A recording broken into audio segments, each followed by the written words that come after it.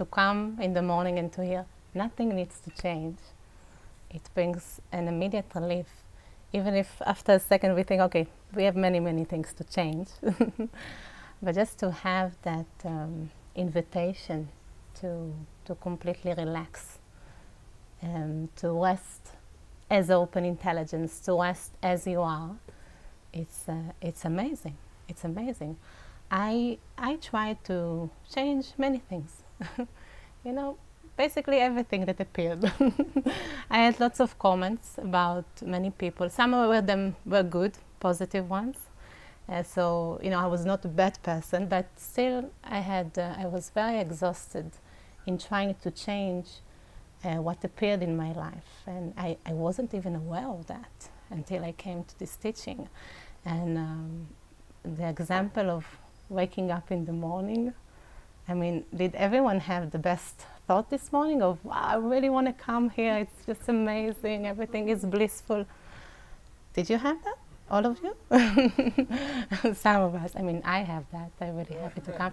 But you know, it's true, but it's not like every morning. It's every moment is every morning, and every moment is so different. And you can even look at your own experience now to see if it's like that or not. Right? We wake up in the morning and we have a sense of guilt or a sense of disappointment or depression. And okay, I'm gonna leave my relationship, you know, I need to change myself, or I'm not good enough. I will never be good enough. And I miss my family, or why I'm not with them, or I love being here. So it's always it's changing all the time. And for me, you know, when Candy said this morning, what's looking, nothing needs to change, it just reminded me how I always looked before. I looked in the data. Data is actually everything that we perceive. It's our thoughts, emotions, sensations, experiences, places, things, memories, past, present, future. So I looked at all of this data. And when I came to the first meeting, I was given an introduction to open intelligence, introduction to the nature of mind, and it was in instant. It was just amazing. We can do it right now. Stop thinking for a moment. Just stop thinking for a moment and recognize what remains. What remains when we stop thinking? There is alertness, clarity, cognizance, the power to know everything, right? That's open intelligence. And after that moment, even if it was very short or longer, it doesn't matter, even if it was very brief, data come along. But that's too open intelligence. This data, they're inseparable from open intelligence, like the color blue in the sky. Right? They're inseparable, the color blue and the sky, if they're not two, they're inseparable. The source of everything that appears is open intelligence. Like the source of the stars is the space of the sky.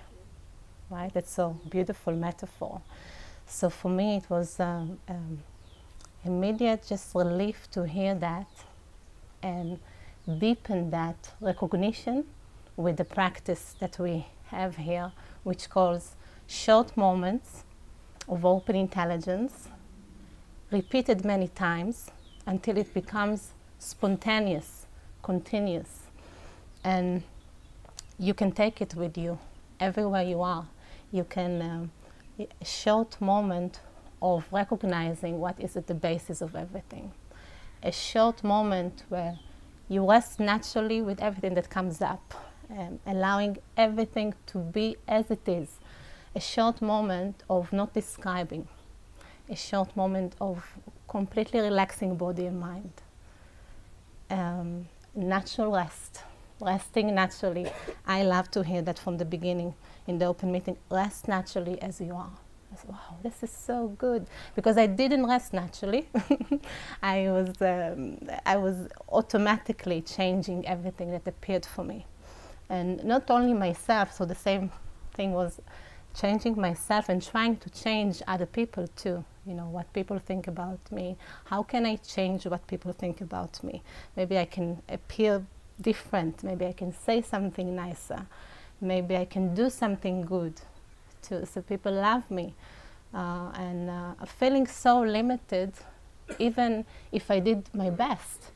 You know, I couldn't do more than what I knew, right? So it was a constant way of living, that trying to change what I'm thinking, what I'm feeling, and not really succeeding in that.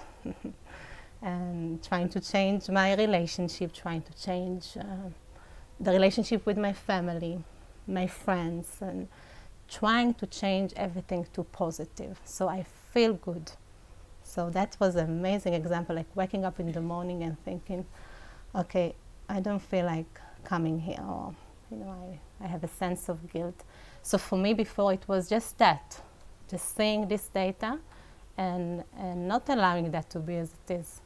Actually really digging, thinking, why am I feeling like that? Something is the cause for that. Maybe it's my husband. Maybe it's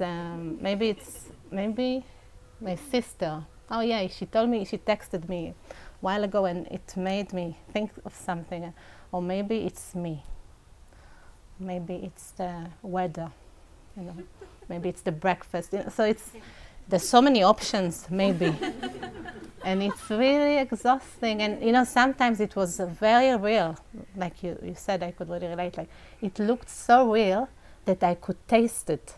You know, it cause and effect for sure. It happened to me, and that's why I'm feeling. And then it looked so real. I was looking at that so much. I didn't rest naturally. I didn't allow that to be as it is. So that was my way of my approach to life.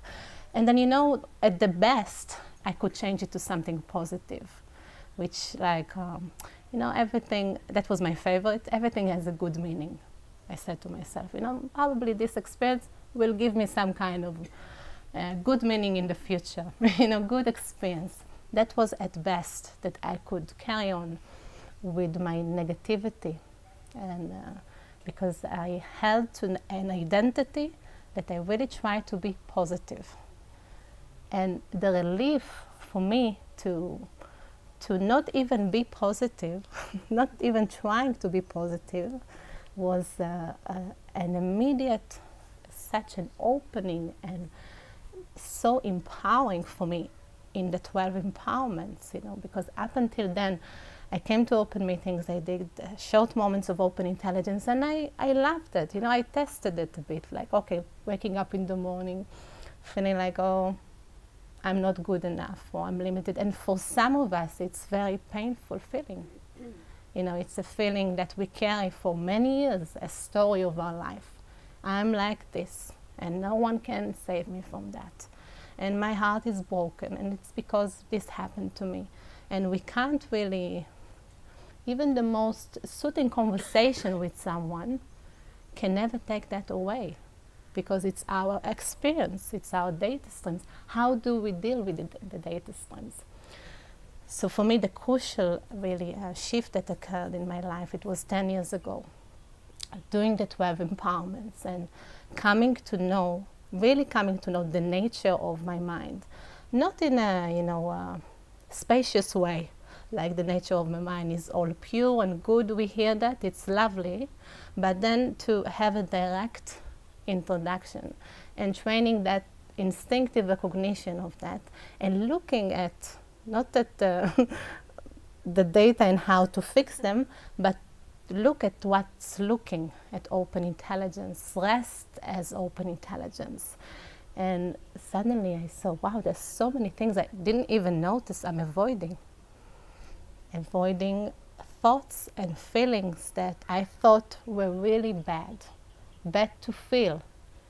You know, like when we think, okay, we have a bad thought about someone, and we immediately, wow, I can't believe I think that way. And it can come just like, You know, we don't know where it comes from. It just comes, right? And we feel, oh, I can't think that. You know, and we feel so bad. We feel a sense of guilt, and it's so strong.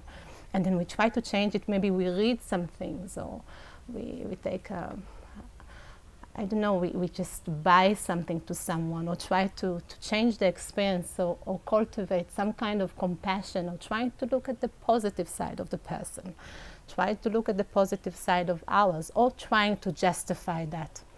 So the 12 empowerments really allowed me to look at all the ways I've been handling with data. What exactly did I do when data came up? When I felt unsatisfied, when I felt I'm not doing good enough, when I felt I'm avoiding from some relationships in my life. Wow, I've been avoiding so many things. Really, I've been avoiding of life, really contributing to life. And I thought I'm doing really well. So I thought I'm really doing well. And you know, it's not that my life before were bad. And I had a beautiful life, and I have an amazing family. But the 12 empowerments, really, it's like taking a good look, a very powerful look at all the dynamics, and really making a real change that comes from understanding the consequences of harming ourselves with the belief of data streams. Really thinking that data streams have power over us. And it can be anything: depression, hurt, jealousy, desire, fear. These data, I really believe that they controlled my life. And they did, because I emphasized them over and over again, and I had a good story for each. Really good story that everyone would believe me too. So not only myself, I made everyone else to believe me and feel sorry for me. And I felt such a victim to such data. And when I did the 12 empowerments, I felt such a compassion to not only to myself for, wow, I just believed in all these data streams. I didn't allow them to be there. And then I also, 12 empowerments, we do it in the group. Suddenly we see, wow, I'm not the only one. It brings a natural, spontaneous compassion and openness to the nature of our mind, understanding. And it's really good to see the consequences, because then we are so motivated to make a real change, to make a change in our relationship. And I felt so motivated and supported in the 12 empowerments. And since that was 10 years ago, the conviction, the assurance in the power of open intelligence, in the practice, grows more and more. So it doesn't like stays in what's looking and that's it. You know, looking at all of our experiences and our relationship. It's that inseparability of our own open intelligence with everything that comes up in our life, and increasing stability, increasing insight, clarity into the nature of everything, increasing love, understanding, understanding where people are coming from. You know, really saying that even if we have like, we think, oh, then they're fake, these people are fake. You know, we really believe that, emphasize that, oh, we really think it's true. We understand where it comes from, because we believe this data too before. And I remember one sentence in the empowerment. It was, if we had the same data, we would act in the same way, right? So it was such again, the 12 empowerments allowed me to take responsibility for what I'm thinking and feeling. Not just to look at everything, but to really take responsibility one step at a time. And the support was amazing for me for that, because I thought, oh, nothing need to change. I'm a positive person. And then, wow, I realized, wow, there's so many things I really need to take responsibility for. And I admit, you know, I want to be honest and open. And I'm so grateful for this teaching.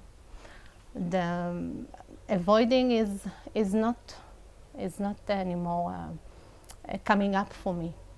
I feel so supported in the training. Sometimes it looks at the beginning where we think, okay, we are avoiding, we are not allowing things to be as they are, and then you can simply rest naturally as it is. That's the most gentle and powerful way, just to let that be as it is, and it just coming here, showing up, you know, making yourself available to open intelligence, to that instinctive recognition.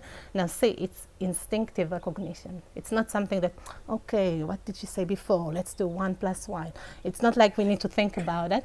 It's instinctive. It just like, and it was instinctive for me. It touched me somewhere to know that there is something about me that is totally relaxed and open and totally stable and powerful and beneficial. True benefit. So the balance we offer, the life of complete benefit, without effort, a natural way of being. It's natural for all of us.